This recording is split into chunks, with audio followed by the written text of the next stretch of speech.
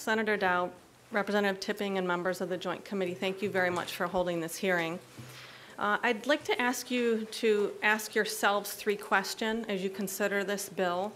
The first being, has this tax credit, the existing one ongoing now, over the past 20 years performed successfully?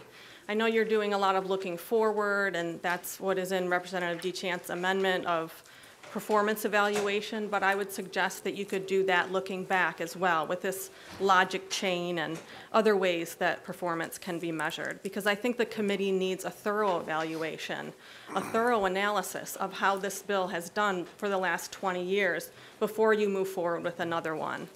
And then let's say that this analysis is done and it concludes that the tax credit was successful. The other question then I would ask that you ask yourselves is, why another tax credit? Well, we hear from General Dynamics, BIW, that it's to be competitive, but that's what the former tax credit was for, to make them more competitive. So this needs to be sorted out.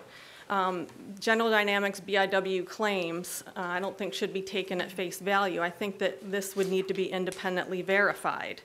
This proof of competitiveness or lack of competitiveness, proof of need of the tax credit needs to be determined before you vote on this bill.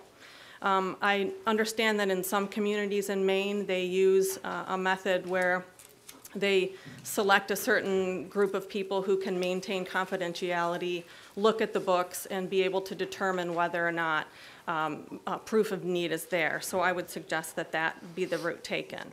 Let's say that this independent verification shows that BIW actually needs the $60 million to be competitive. Then the next question is, can it secure that $60 million elsewhere? Well, this question has been asked numerous times during this hearing and maybe not answered, but just to throw out some facts, on the reverse of my testimony, there are a couple charts there. Figure 1 shows that the state of Maine's budget is about 1/4 of that of General Dynamics, which is BIW's parent company. And the other fact is that this entire $60 million 20-year tax credit is equal to less than 1/2 of 1% of General Dynamics stock buybacks since the year 2005. My last comment is to register my displeasure at what I'm seeing here, and that is a rich company taking advantage of a poor state that's struggling to meet its needs for lack of funds. And I also observe elected officials and workers and Bath residents like myself fearful that high-paying jobs could evaporate should General Dynamics leave and if Maine doesn't cough up more money for them. I wish that I were a legislator, because what I would ask is, if we are so fearful, why are we not planning for the alternative that General Dynamics decides to sell BIW? I would think that everyone would be interested in this, number one being General Dynamics, because it would speed up the sale of the facility should they ever decide to sell. Thank you.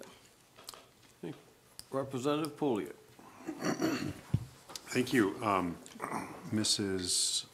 Sorry, I don't see on the your back, name here. Ledwidge. It's on the back. Ledwidge. Thank you for your testimony.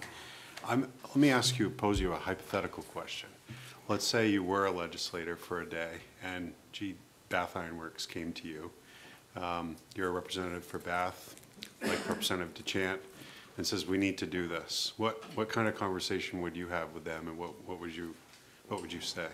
To be honest, I'd probably do the exact same thing that Representative DeChant is doing, because she's representing those 477 jobs. And I imagine that you all would probably do the same. And so I can understand that fear, and I can understand that place of, wanting to do the right thing for your constituents. But at the same time,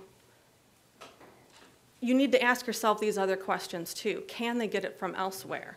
Are we doing due diligence in being accountable for the last $100 million or more dollars that was already spent? Are they being made more competitive by giving this money, or is it just being wasted? All of these questions have no answers right now. Any other questions from the committee? Seeing none, we thank you for your testimony. Lori Fleming, and then we have Walter Reel,